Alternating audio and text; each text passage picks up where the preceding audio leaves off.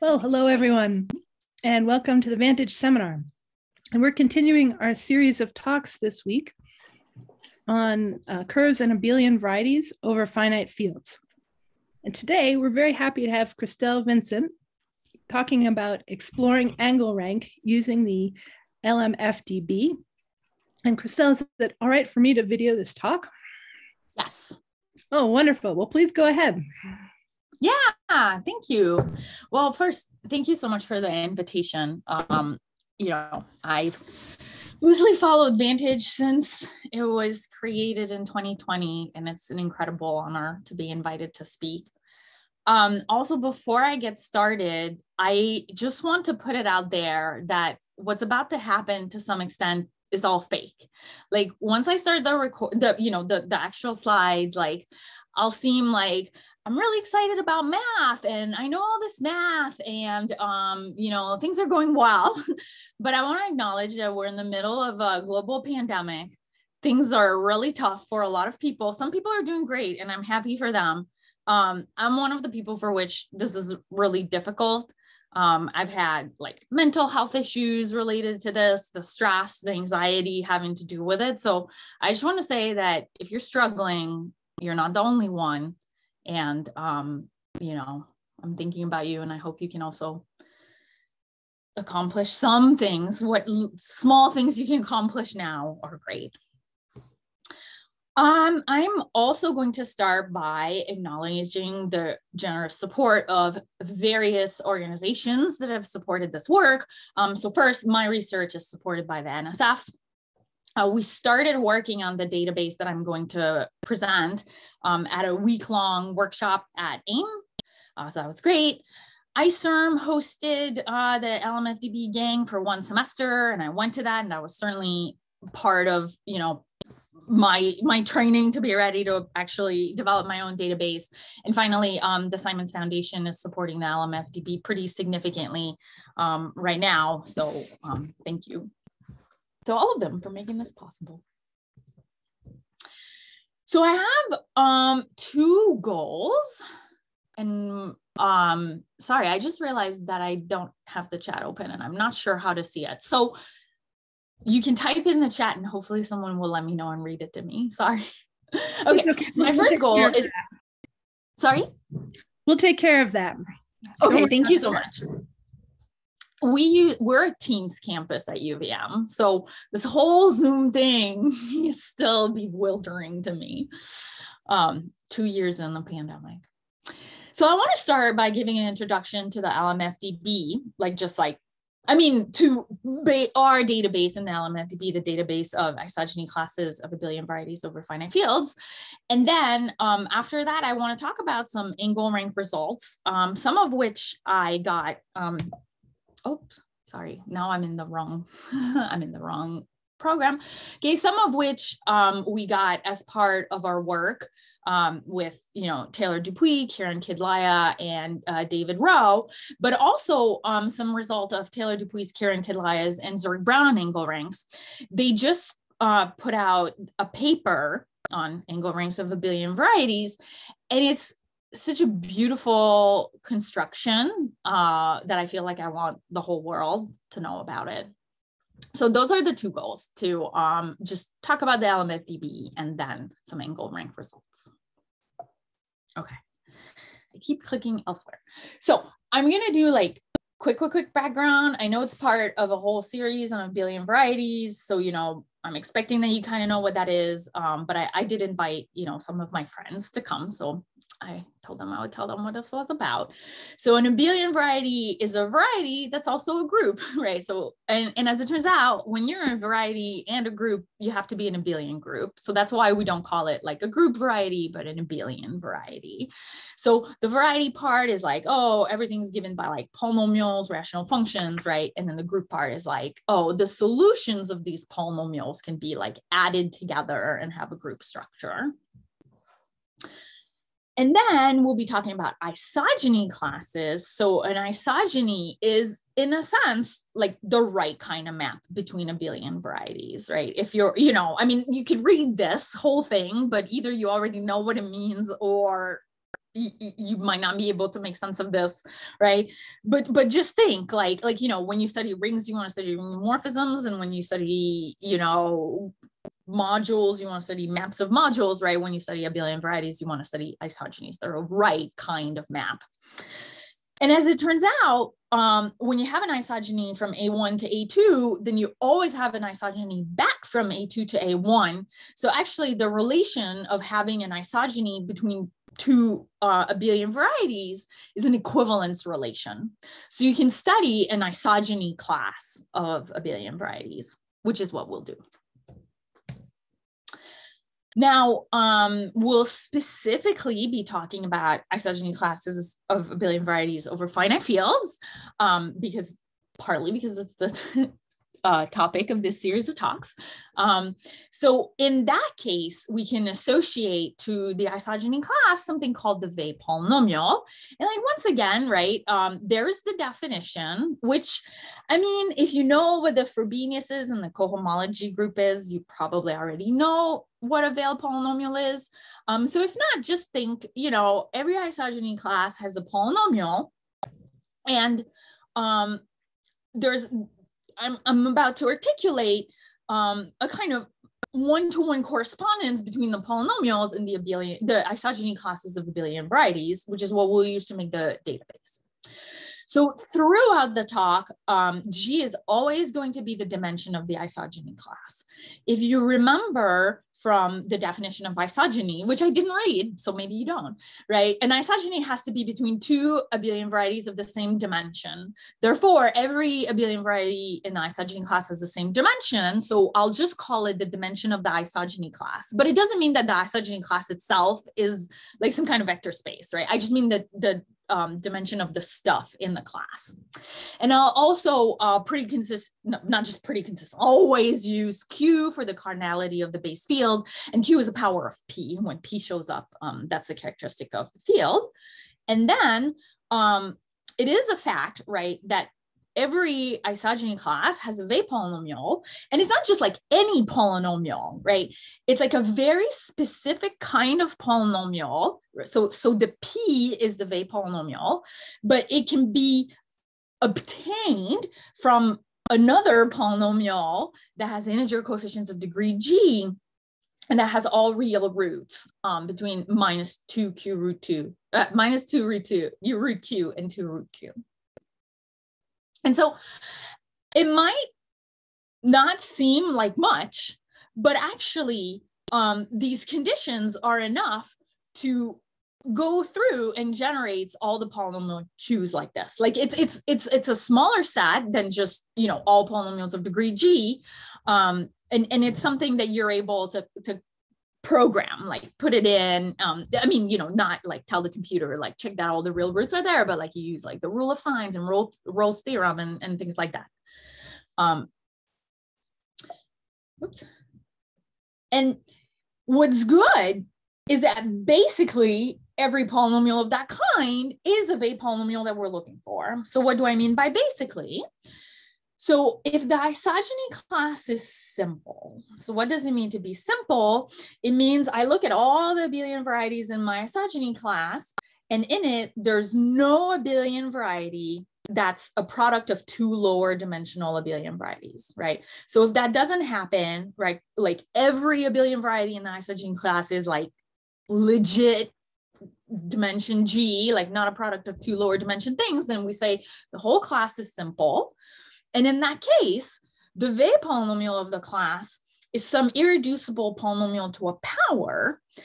And what's more is that power is given by H. So it's not like two different things like a polynomial and a power, but it's like H tells you the power that it needs to be the VaNTAGE polynomial of a simple isogeny class. And then, right, the correspondence is that if you're doing the thing to look for VaNTAGE polynomials, right, you're like enumerating all special polynomials of this kind, then whenever a polynomial like this that you get is irreducible, it's going to be the H of some isogeny class. So, the upshot is that abelian varieties, are complicated things, whole series, whole VaNTAGE series about them. But when you focus on isogeny classes, instead of working with like a kind of difficult set of things, you can just work with one polynomial. And like, who doesn't love polynomials? Polynomials are simple. Polynomials are happy. And not only, you know, do the isogeny classes have polynomials that are like so special that we can list them all efficiently, but also like every polynomial that we list is an isogeny class, like gives us an isogeny class, right? So we don't have to like list all the polynomials and then like hope they're isogeny classes. Okay. And so this is, you know, the basis of the data.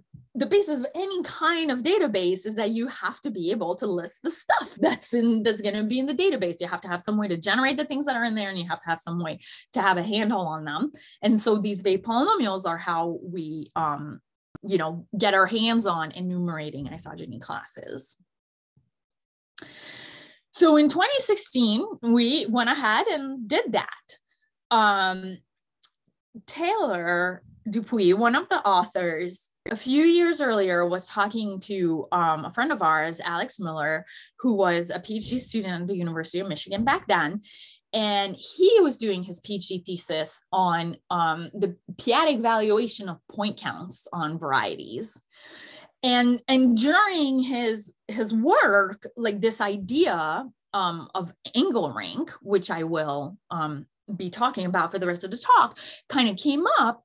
And we wanted to study it. Actually, yeah, no, sorry. So that's something I'm supposed to say later. I kind of got ahead of myself, but whatever, it's not false. It's still true. Okay. But anyway, in 2016, we had this workshop at AIM. And so we had time to work on it. We started listing all of them. And then of course, right, not just like a list of isogeny classes, like what would that even give us, right? But like to put them online in a like really nice way. So what does the database look like? I'm supposed to introduce you to it. So first, LMFDB, okay, it's a bunch of letters. They get better and better as you practice, but the L is for L functions and MF is for modular form and DB is for database.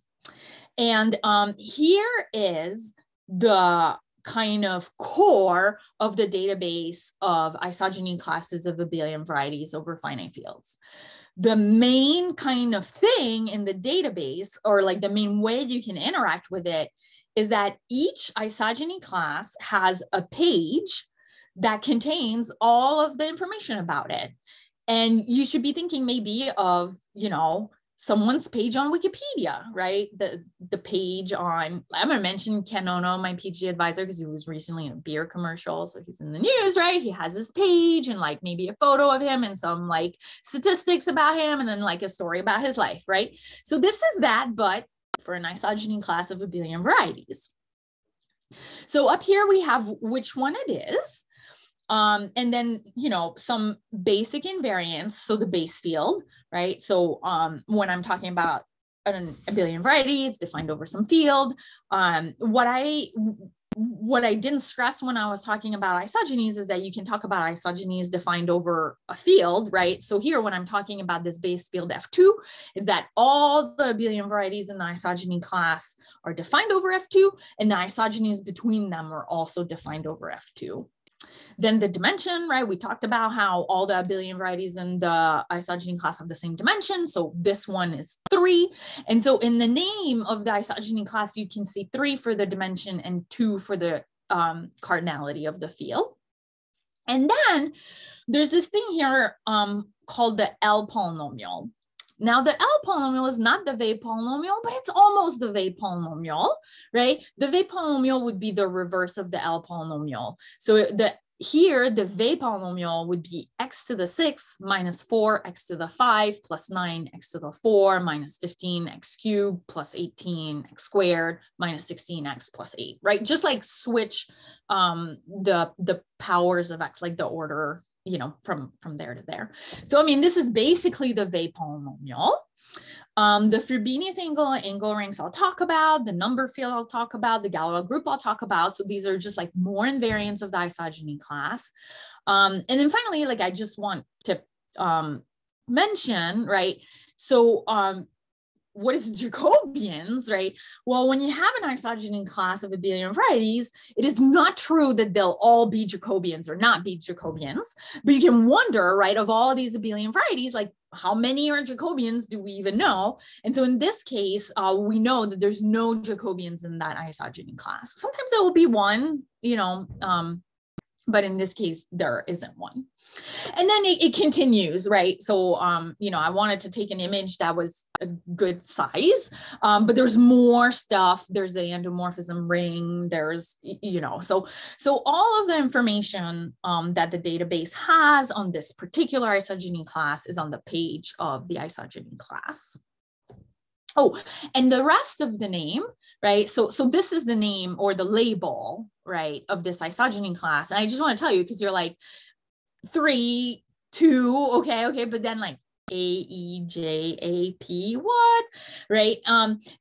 The A, E, J, A, P are these 3 coefficients. So the A in front is to say that this is negative, and then E is for 4 because B is 1, C is 2, D is 3, and E is 4. Right? Then the J is 9 with no A in front because it's positive.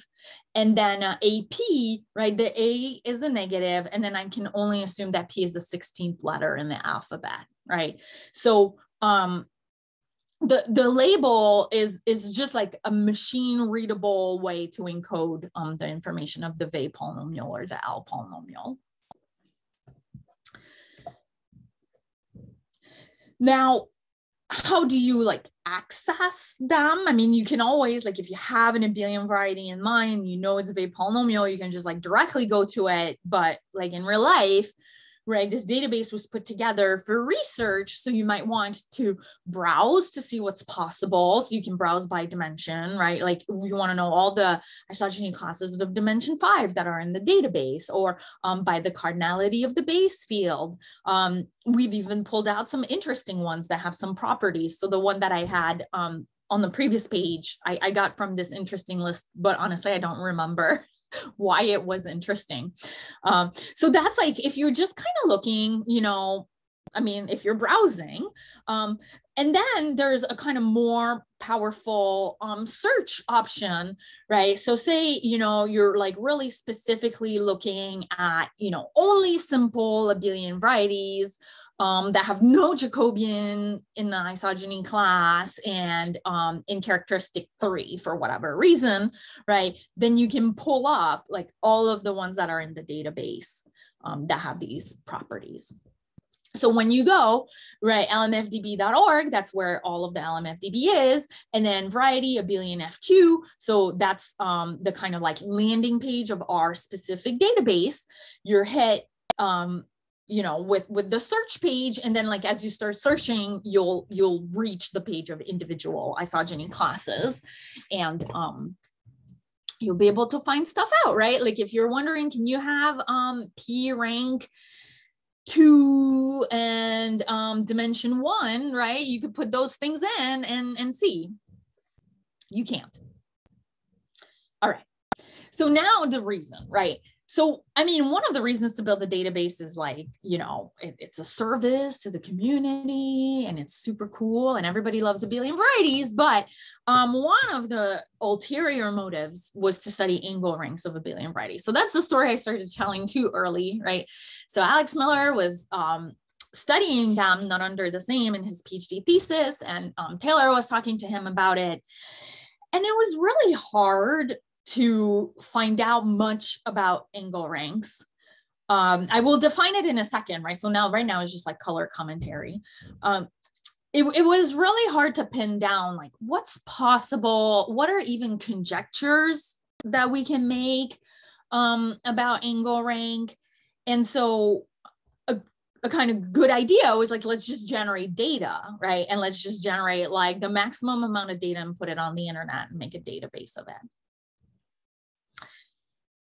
Angle ranks. Well, before I can tell you about angle ranks, I have to tell you about angles. So if you remember, right, the VaVaLM polynomial is some characteristic polynomial of some Frobenius, okay? And that means that the absolute value of each of the roots of this polynomial is the square root of Q, where Q, remember, is the size of the base field. So that means that the information of the roots is only the angle that it makes, right? Or the argument, as we would call it fancily in complex analysis, because we know that all of the roots lay on a circle of radius root Q.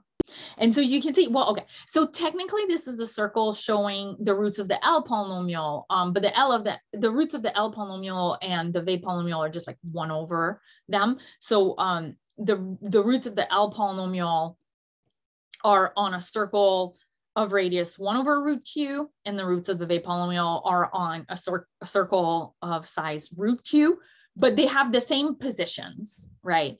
So we see that for this particular isogeny class, right, one of the roots has argument like very small, 0.04, right, very near the x-axis. That's a polynomial with real coefficients. So if there's a root, the complex conjugate will also be a root. So we see some symmetry. And then there's another root here that has angle like about pi over 3, right? So these are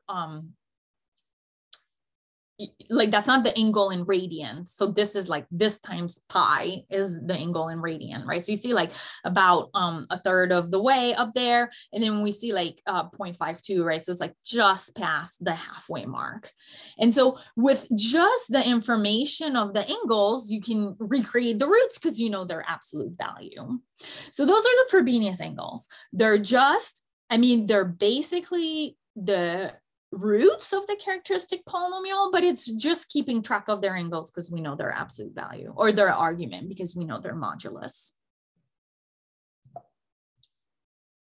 Okay, so it's the angle rank. Well, you got some angles. The rank is how big, right? Like how big a space they generate. So it's basically the dimension of the Q vector space that's spanned by these angles. It's not quite, okay? So if I have the VaVaLM polynomial and alpha I are the roots, then the angle rank is defined like this, right? So let's like work inside out. We have these angles that I was talking about, right? We can take the principal branch of the argument function and then divide it by pi, right? Because we saw like it was like a third, a half, you know. So these are the Frobenius angles as listed on the LMFDB. You list them all, and then you also throw in the number 1. Okay. And then you take the Q span of this set, whatever it is, right? Like these are a bunch of numbers. You take their Q span, and then you take the dimension of that and you subtract 1 from the dimension. So that's weird, right? Like, why are you throwing in some extra number, which like if 1 is not in this span, right? Then you've added a dimension to your vector space, and then you immediately take it away. So you're like, well, why did you do that? Like take it, give it, and then take it away, right? And if 1 is in the span of the angles, then, you know, the union 1 doesn't do anything. And then you're subtracting 1 from the rank. And that's weird. Well, the reason is that if you're working with a simple isogeny class, then 1 will be in the span of the angles only if your class is super singular. And then this whole span will just have dimension 1, and then the angle rank will be 0. Okay, so that's just the same expression again that I've like moved up so you can still see it, right? Because it is complicated and it takes a while to wrap your mind around. The angle rank is between 0 and G inclusively, right? Because like I said, this whole thing in there could have dimension 1, and then you could take it away. So that could be 0 overall, right? And then the worst or the best, I don't know, it depends what you like, right? But the most that could happen is that I have 2 G roots, but I know that I always have a root in its complex conjugate. So I'm most like this part has rank G, maybe I add 1, so that gives me a vector space of dimension G plus 1, and then I subtract 1. That's the worst or best that can happen. So the angle rank is always between 0 and G, where G is the dimension. And angle rank is 0 if and only if the isogeny class is supersingular. So, those are just facts. Like if you're wondering, you put all this together, what happens? Those are just quick facts. We'll get used to it more. And from now on, for the rest of the talk, we'll talk only about geometrically simple isogeny classes. So before I talk about an isogeny class being simple, if there was no product in the isogeny class of lower dimensional abelian varieties. Now, as you increase the base field, the isogeny class gets bigger, right? Because you have like more and more coefficients to make isogenies out of. So your abelian varieties are like more and more isogynous to like more things. So geometrically simple means that even if you extend your base field to the algebraic closure, there's still no decomposable abelian variety. There's no product of abelian varieties in the like big isogeny class that you get as you pass to the algebraic closure. And in that case, the only way you can be supersingular and also geometrically simple is to be a supersingular elliptic curve. So dimension 1. So basically what I'm saying is that I'm not going to worry too much about angle rank 0 here. I'm not going to think about like what happens if all the roots are real, right? Because in the geometrically simple case, that only happens for supersingular elliptic curves, and like I'm just gonna ignore. Like we're just gonna talk about like we have complex numbers. Some quick angle rank history. The first use of the angle rank that I found was 1979 by Zarin, and he was studying like some Lie algebra. Like I'm not even gonna pretend to know what Lie algebra he was studying, but what he was trying to show was that like you got a Lie algebra for every L. So this was a variety over number field, right?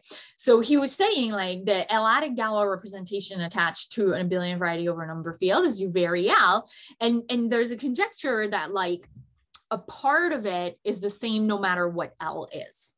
Okay, so I mean, that should feel familiar. Like usually over number fields, if you're doing like L-adic cohomology, should not depend on L. That's just the vibe. So what Zarin showed is that for each L, okay, the rank of the part of the Lie algebra that was supposed to be the same was always the maximal angle rank of the reductions of the abelian variety, right? So you have an abelian variety in characteristic 0, you can reduce it mod P or, mod primes, all the primes of good reduction, each of them has an angle rank, right? It's part of some isogeny class, has an angle rank. And like the maximum value that this angle rank takes over all the reductions, the good reductions of the abelian variety, is the rank of that part of the Lie algebra. And that result was independent of L. And so then he could show that the rank was independent of L going through the angle rank. So that was pretty cool. A lot of the more recent work on, actually, except for this particular thing, most of the work on angle ranks for abelian varieties over finite fields have to do with the Tate conjecture. Now, the Tate conjecture is to say that certain cohomology classes are of a certain kind. Like that's also not something that I really want to get into, but it's really important. If you're a number theorist, Tate, he's a big deal. He gave his name to the conjecture. It's obviously something we care about, right? And so in 94, Zarin actually showed that if the angle rank is maximal, then all the Tate classes are generated in codimension 1, which okay, whatever. But Tate himself proved that the Tate conjecture holds in codimension 1. So one way to prove that the Tate conjecture is true for an abelian variety over a finite field is to show that it has maximal angle rank. If it has maximal angle rank, you'll get that the Tate classes are generated in codimension 1, which we know means they're of the right kind, and so the Tate conjecture is true. Okay. Conversely, if the angle rank is not maximal, right, is not G, then there are exotic Tate classes, which are not like bad, but they're not generated in codimension 1. And so we don't know if they're algebraic or not, right? And so basically, what this is telling you is that if the angle rank is not maximal, there are definitely bad classes that we don't know how to handle. Like you can't hope that somehow it's still all generated in codimension 1 and the Tate conjecture is like automatically true. It's not to say that the Tate conjecture is not true, right? It's just saying that there's a class for which the theorem doesn't apply automatically. So that was also in the 90s that this was done. And so most of the papers on angle rank for abelian varieties over finite fields are like taking a certain kind of abelian variety, showing it has maximal angle rank, and therefore the Tate conjecture is true. Like, I mean, I think literally except for that 79 paper, that's all I've seen about this.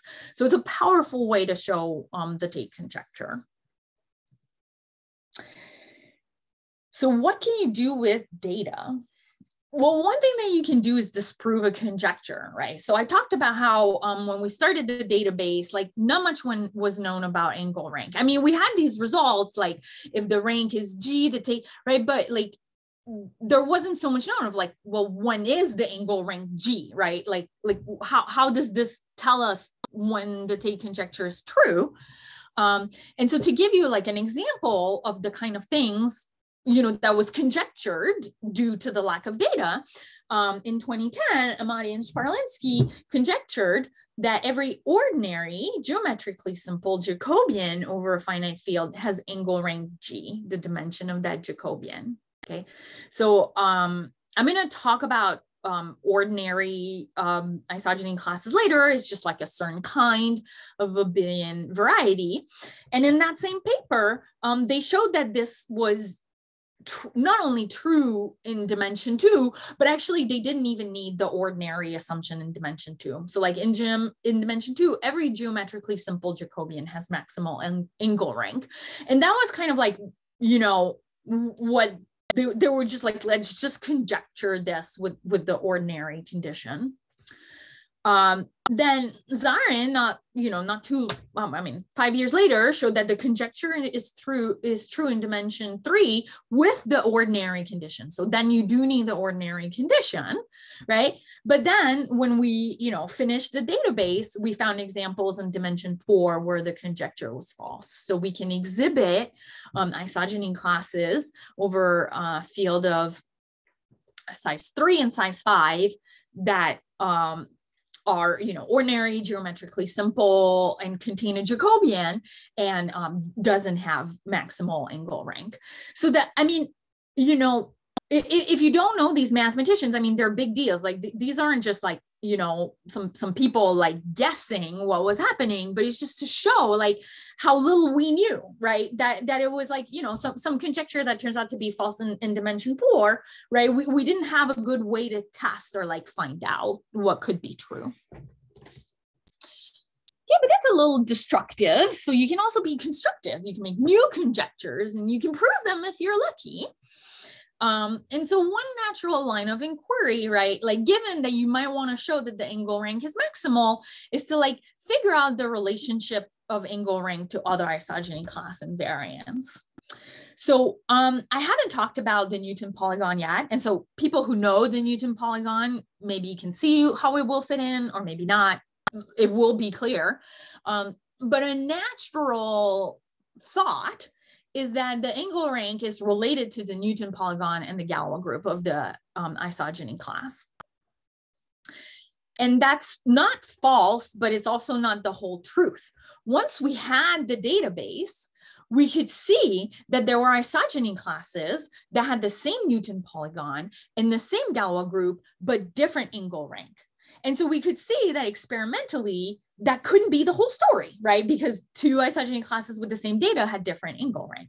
And so by just like looking at a bunch of data and like playing with it, Dupuy, Kidlaya, and Zurich Brown came up with this like wonderful tool to study the angle rank. And I think like captures beautifully the relationship between Newton polygon, Galois group, and angle rank. And so that's what I'm going to be talking about for the rest of our time together. Honestly, I can't even see what time it is.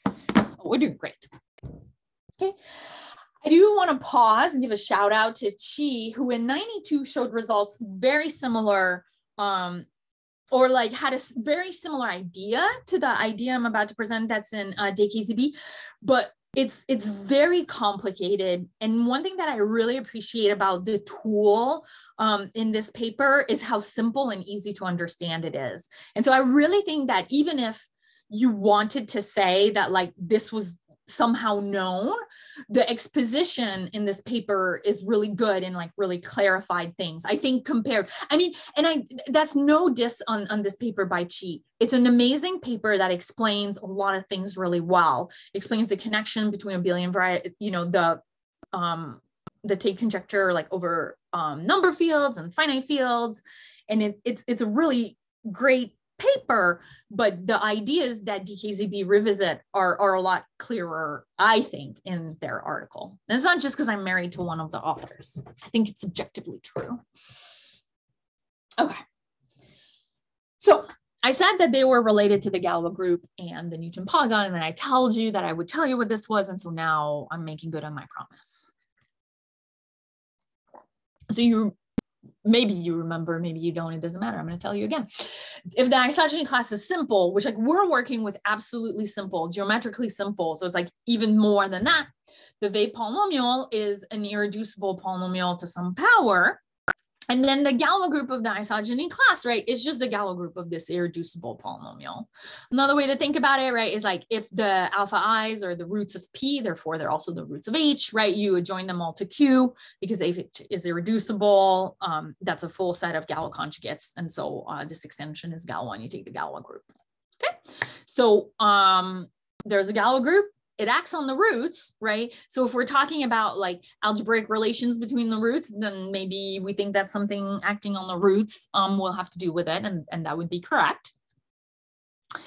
And now the Newton polygon, okay? So I'm going to fix a place V above P in my Galois closure. Okay, so I'm going to call this one Galois closure pretty much, right? It's the field that contains, the splitting field of the VaNTAGE polynomial. That's better than Galois closure. Okay, so you take a place above P. Remember, P is a characteristic of the field. In the splitting field of the VaNTAGE polynomial, and you normalize it so Q has size 1. And then the Newton polygon, right, is a piecewise linear function. So it's a bunch of line segments, continuous. So the line segments like touch, right? Non-decreasing derivatives. So you have line segments and the slopes are only going up or staying the same. And so all that remains to tell you is what are the slopes, right? The slopes are the valuation of the roots of the VaNTAGE polynomial. So here are examples, right? So up here, we have Newton polygon with slopes 0, 0, 1/2, 1/2, 1, 1. Okay, so this is, we took this VaNTAGE polynomial, we took the roots, we took a place above P, we computed the valuation, and we got 0, 0, 1/2, 1/2, 1, 1. Okay, that's something that can happen. And so then we make a line segment of length 1 and slope 0, another one, and then a line segment of length 1. I guess the projection has length 1, okay, not like the actual line segment, because like I know that because it's diagonal, it's longer than 1. My apologies. So another segment of length 1, slope 1/2, slope 1/2, and then slope 1, and then slope 1, right? So this is dimension 3 because there are 6 roots, and the polynomial is always of the VaNTAGE polynomial is always degree 2g for an isogeny class of dimension g. Sometimes all of the roots have the same valuation, okay, valuation 1/2, and then you just like make like a big 1/2 line like that. That's the super singular case. The ordinary case, which I talked about, like I said, I would tell you, is when the slopes are 0, 0, 0, and then 1, 1, 1. So, and let me do 0, 0, 1, 1, 1 here, right? 0, 0, 0, 1, 1, 1. It's actually a fun fact that has nothing to do with this talk, but I feel like I have to tell you that every Newton polygon is between those two. The one that has like just like one line with slope 1/2, and the one that's like 0 for half the time and then 1 for half the time. And then every other Newton polygon is like somehow between. So starts, you know, with maybe some zeros and then, you know, like goes up and then goes up more. But that's fun. And that gives you a partial ordering of Newton polygons, like as they kind of go up to reach the supersingular case. But anyway, that's a Newton polygon. Okay. So put yourself back in that state of mind where we care about the angle rank, but kind of in the back of our mind, the good situation is getting that the angle rank is large, because that would imply the Tate conjecture, right? We would like maximal angle rank as much as possible, because that's the easy way to prove the Tate conjecture. So the kind of dual of the rank, right, of these angles is a relationship between the angles, right? I think of it as kind of like the rank that you get is like a kind of row space, right? And a relationship between the angles, you know, would be like kind of in a null space, right? And so they go together. Every time you have a relation, the angle rank goes down by 1.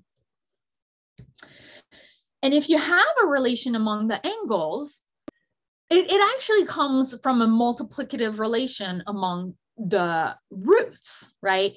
Because when you raise to some power e, that's like multiplying the angle by e. So if you have a vector space and you're taking some angle and you're multiplying by 2, it's like squaring the root, you know, whose angle that was.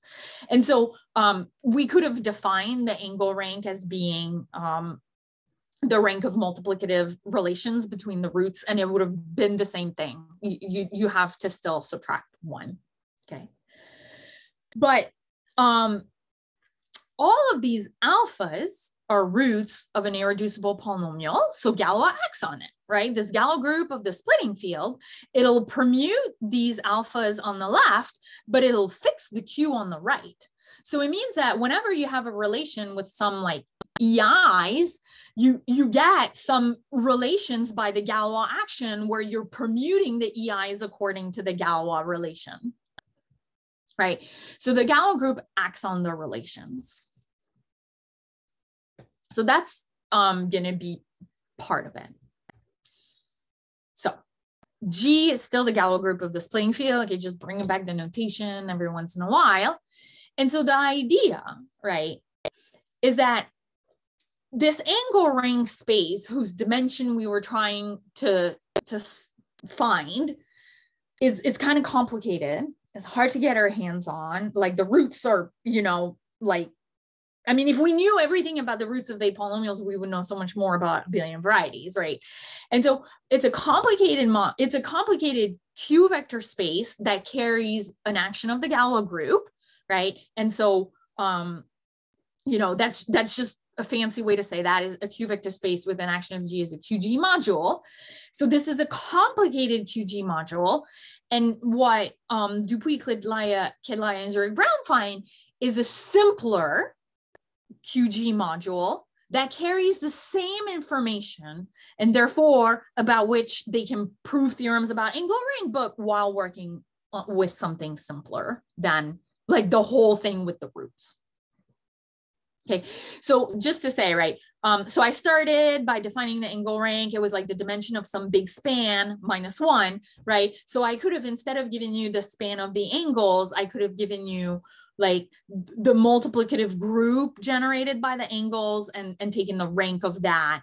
So that's some abelian group, so it has a rank minus 1. So those are equivalent formulations of the problems, but I did with angle because like otherwise why are we calling it angle rank, right? So it's literally the rank of an vector space generated by angles. Okay. So what's that space? They call it the Newton hyperplane representation. And I'm going to describe it to you because, like I said, it's simple and beautiful. So for each J first, I'm going to define Bj to be alpha J over alpha J bar. And I mean, I guess maybe I should have said this here. Just assume that we fixed forever an ordering of the roots of the VaNTAGE polynomial, alpha 1 through alpha G, and then the complex conjugates like alpha 1 bar, alpha 2 bar through alpha G bar. Okay, so there's no confusion like which one's the alpha, which one's the alpha bar. So beta is well defined, like you just fix that. It's like fixing a basis in your vector space. Okay, then the Newton hyperplane representation, right, the QG module that we're going to study is spanned by these vectors of length G that are just taking every valuation above P and taking the valuation of each beta, right? So, okay, so you have your prime P, that's the characteristic, right? In the splitting field, there's a bunch of primes above it. So you take a prime above P, you compute the valuation of each beta, that gives you a vector. You put it in your space. You take another prime above P, you compute the valuation of each beta, that goes in your space, another valuation, another vector, right? And you want to see how big is this space. Now, why is it simpler?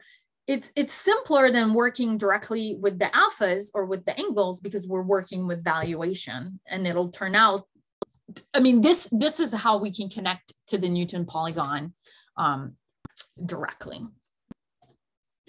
So the first result is that this space, right, that contains only the valuation information of these betas, right? Like we've thrown out like all kinds of stuff, right? We were talking about the angles of the alphas, like we forget all about that. We just take the valuations of the betas at primes above P. This space has the same dimension as the angle rank. So it's good news. Like if we can study this space and we can get its dimension, then we'll get the angle rank. And the proof of it is really simple. So if I have a multiplicative relation among the alpha i's, I get a multiplicative relation between the beta i's, because the beta is just like alpha divided by alpha bar. And if you have like some alpha bar in the relation, you can just like divide through by that and put it with the betas and get a relationship like this. Not necessarily is equal to 1, right? So each of these betas has absolute value 1 because the alphas all have the same absolute value. So they're not going to multiply to some power of Q, they're going to multiply to some root of unity. Okay, and then to show that the dimension of V is the same as the dimension of the angle rank, the authors show that an equation like this holds if and only if the kind of like analogous linear combination is 0 for the valuations above P. So let me walk you through the proof. So first, for every non-Archimedean valuation in the splitting field that is not above P, these betas have absolute values, have valuation 0. So for every non-Archimedean prime that doesn't divide P, this is 0, this is 0, this is 0. So this equation is satisfied no matter what F's, but in particular with these F's. Now, if I look at the Archimedean absolute values, because the absolute values of the betas are all 1, then those valuations are also all 0s, right? So the point is that if this equation holds for all valuations above P, it actually holds for all valuations of the splitting field, period. Because it's vacuously true for the other valuations that are not above P.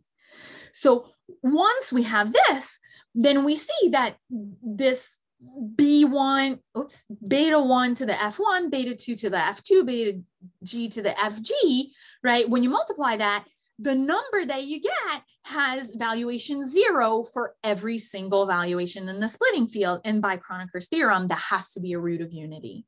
And so we get that not only does a multiplicative relation like this give us a linear combination that's 0, but a linear combination that's 0, even if that's very little information, is enough to guarantee a multiplicative relation among the betas. And so that's the whole point, is that it feels, when you take valuations, like you've thrown out so much information that maybe it's hopeless, but actually the kind of relationships we're looking for can be completely read off from this space V that only contains information about the valuations of the BIs.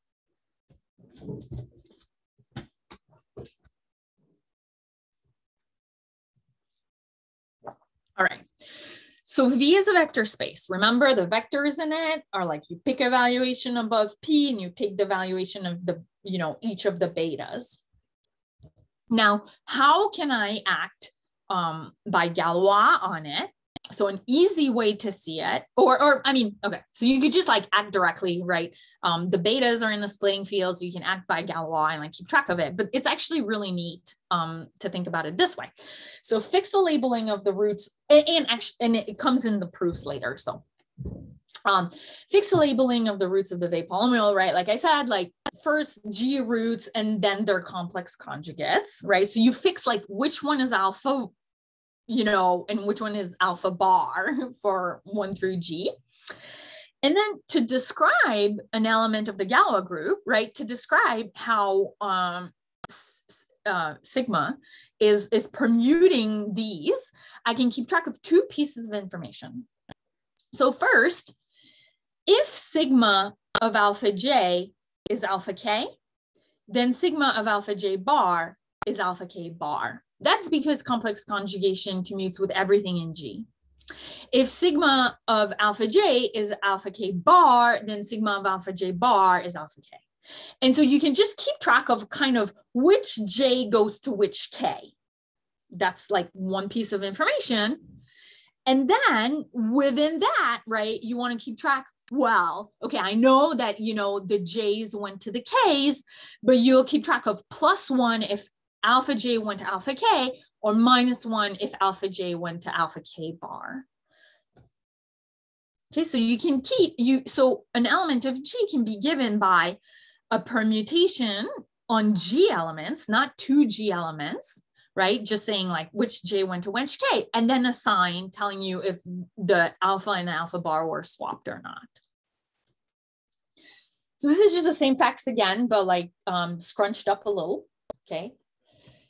But this tells you that a sigma in G can be represented by a signed G by G permutation matrix, right? So you take the permutation matrix that describes the top bullet point, right? So that's a matrix that has like mostly 0 entries and just a 1 in entry IK or JK if alpha J goes to alpha K. And then a signed matrix is that, well, actually you don't put 1s, right? You put a 1 or a -1, depending on if the alphas get switched or not. And that gives you a G by G matrix, which you can use to multiply this vector. So there's a really like concrete action of the group action on here. And it agrees with the Galois action on the betas, right? Because, if beta 1 goes to beta 2, it's because alpha 1 bar divided by alpha 1 divided by alpha 1 bar goes to alpha 2 divided by alpha 2 bar, right? So like this, the permutation like of the the 1 going to 2, like does keep track of what's happening to the alphas, right? And then if alpha and alpha bar are switched, then I'm sending, my beta J to beta K inverse, which exactly picks up a negative sign on the valuation. So this is like the legit Galois action. It's not just like a made up action, but it's a particularly nice way to think about it. And this is not just like it's nice, like good for you, right? But it's part of the proofs to think of the action of the Galois group on these this way, or the proofs that I will present. Okay.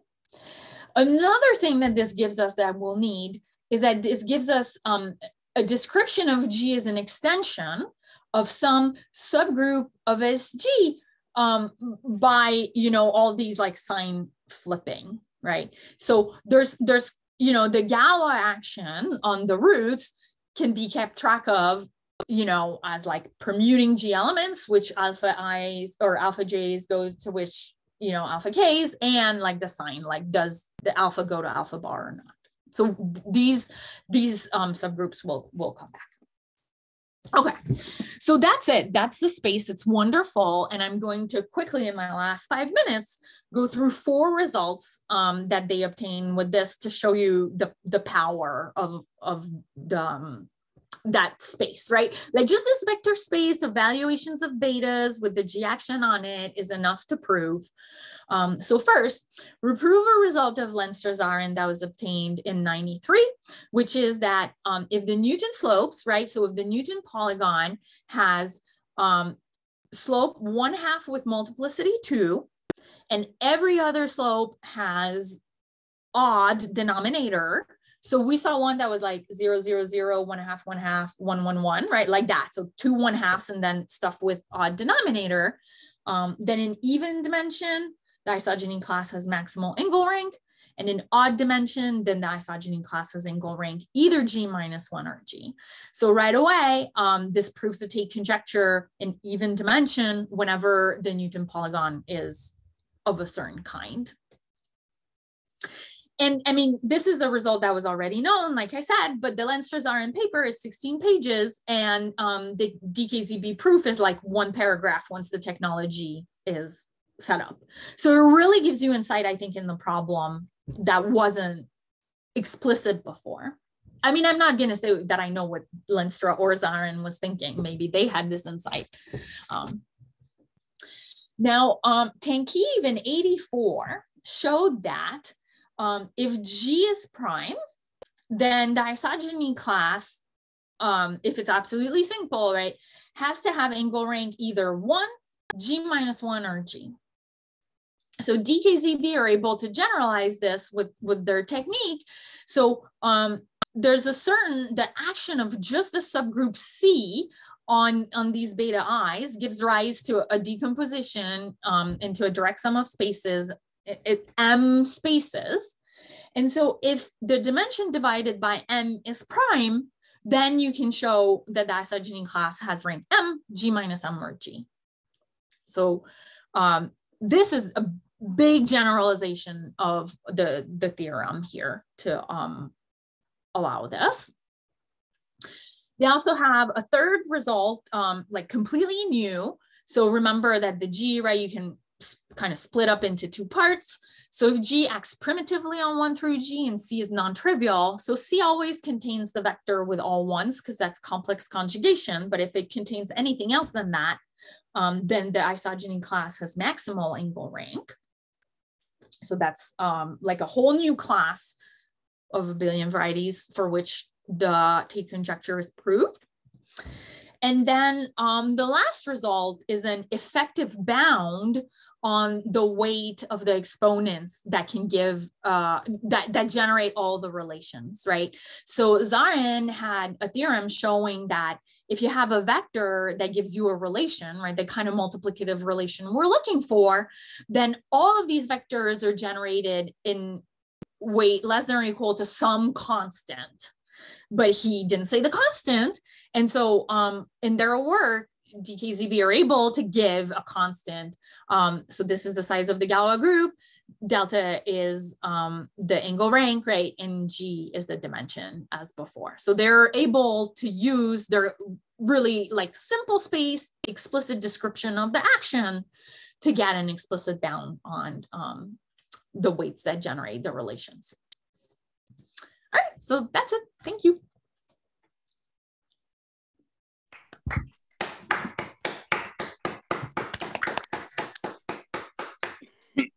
Thanks, Christelle. That was wonderful. Well, let's see. Are there any questions for the talk?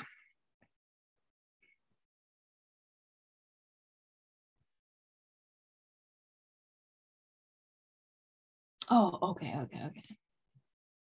I just found the chat, y'all. It was open under my presentation thing. Nice. Could you say a little bit more about why having these odd denominators turned out to be important in that result? Yeah. So it's this one. And so what happens is that basically the C part of the Galois group acts on essentially these valuations mod 2, like kind of forgets the sign. Okay, so now I'm taking an isomorphism of the group of plus or minus 1 to C2, and I'm going to be talking about 1 and 0. So 1 is like non-trivial and 0 is trivial, right? And so this keeps track of the parity. And so by ensuring that the slopes are like this, in your space V, you have a vector that has all ones and 1, 0. And then by acting on Galois, you just get like a whole bunch of rank, a whole bunch of stuff. Yeah. So that's the significance. You need the slopes to kind of give you like the other ones be all 1, so they can't have even denominator. Oh, cool. Yeah. And it's like super explicit in their paper. It's really nice. Like I didn't have to work to understand that, like the technology. Anyway, I mean, obviously I think it's really neat because I just spent an hour telling you about it. So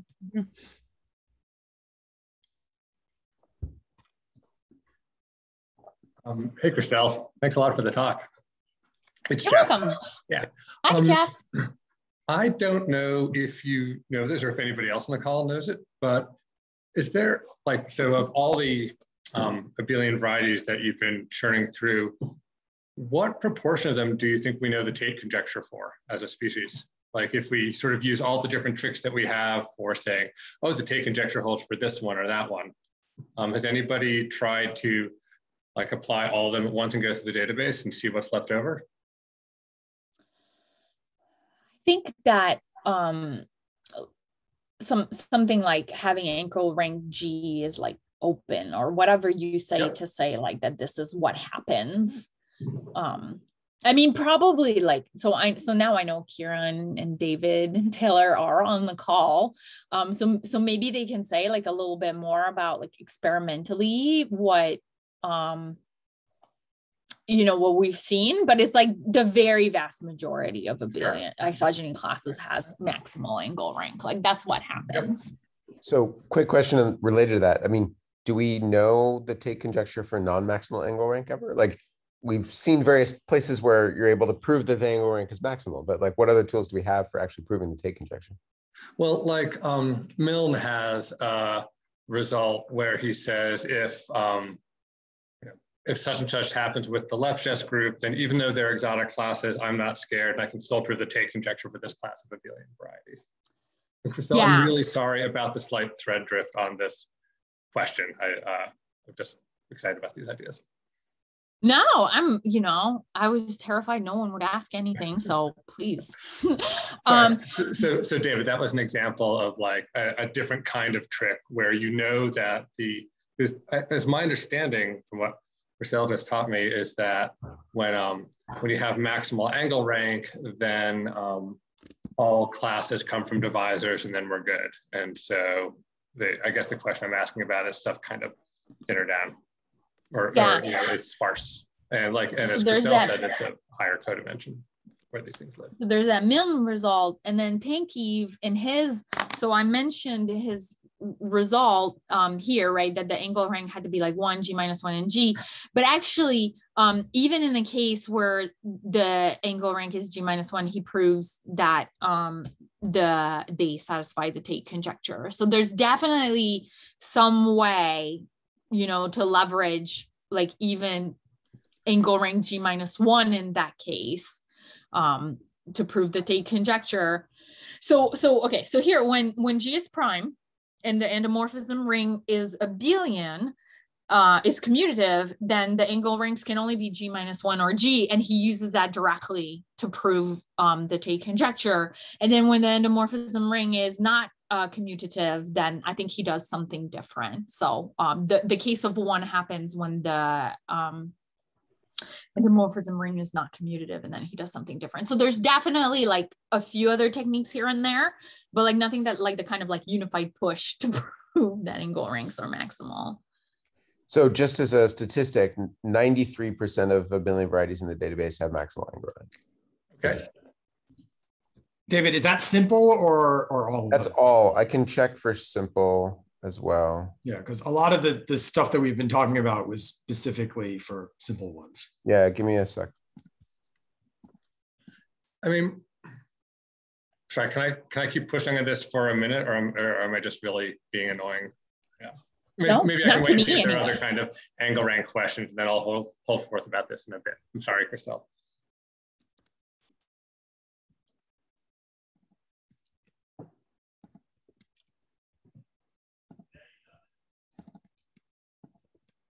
All right, Everyone wants here's to why it would hear from be, you. sorry. 98.2 for simple. So one reason it would be kind of like, I can imagine, I mean, so I take into article, I believe in the Tate conjecture, so I don't expect to find anything like really new by looking at the ones that you can't easily prove the Tate conjecture for. But like you all like are really well positioned to go, like you know so much about what kinds of things are happening over these finite fields in small dimension that it seems plausible to me that one could pick out one where you can't appeal to angle rank or something like that, and then start comparing the Galois representation that you get to, like, you know, now I have this exotic Tate class and I have to explain it geometrically, but like you guys have a whole bunch of geometry lying around. And so it might be first just kind of fun to go prove the Tate conjecture for everything in the database, but you also might learn new, you know, there might be some regularities that emerge where you could use your expertise with the database and this extra geometry that you found to then start finding other circumstances in which we can prove the Tate conjecture. And it's unlikely to get everywhere, but it might get somewhere a little further than we got. Mm-hmm. Yeah. Or not. Yeah. Right, that's the point, Taylor, is that nobody knows where they come from. You can sort of see that you can kind of construct them linear algebraically, but because in this case, you can actually, you know, I really need something with a Galois representation that does this. You're uniquely well positioned to go find one, and then you can start trying to find a correspondence which explains it.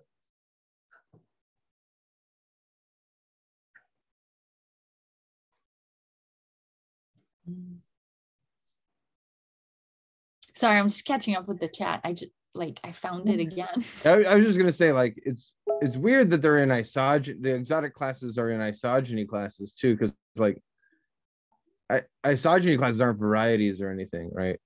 So it's not like you can have some family of algebraic cycles or like I don't know, like, yeah, I don't even know what to how to construct the weird exotic cycles geometrically. But you know, the Tate classes are kind of isogeny, you know, they kind of want to only be defined up to isogeny anyway somehow. And so yeah, if my variety is isogynous, so the same kind of correspondence we could probably push around with isogenies also. Okay, yeah. I mean, if you actually write down a cycle, okay, then you can apply an isogeny. Yeah. So yeah.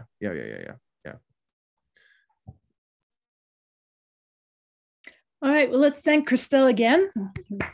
Thank you for having me.